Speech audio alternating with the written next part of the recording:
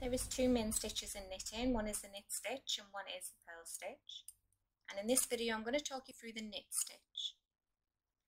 You take your right needle and you take it into the next stitch. Now the next stitch has a loop, and the back side and the front side of the loop, and I want you to go into only the front part of the loop. So the front part is now on your right needle and the back part is now still on your left needle. We're going to take our working yarn forward, we're going to take it underneath our right needle and in between the two needles, so it's just that in here. We're going to hold that against our right needle with our right hand, and now we're going to take our left needle up the side of our right needle, over the top and down the other side. And when we do that, we're going to catch this working yarn, and that's going to create our new stitch.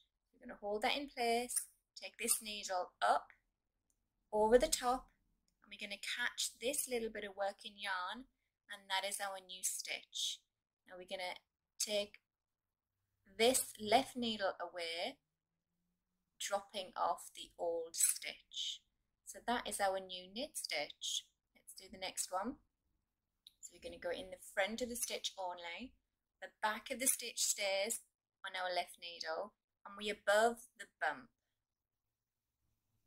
We take our working yarn forward, in between the two needles, hold it in place with your right hand, take your left needle, up your right needle, over the top and back down the other side, and we've caught this working yarn, and that is our new knit stitch. We move our left needle away, dropping off the old stitch. That is our second knit stitch. So next one, into the front, yarn forward, in between the needles, hold it in place, left needle over the top and down, and that is our next stitch. So that is your knit stitch.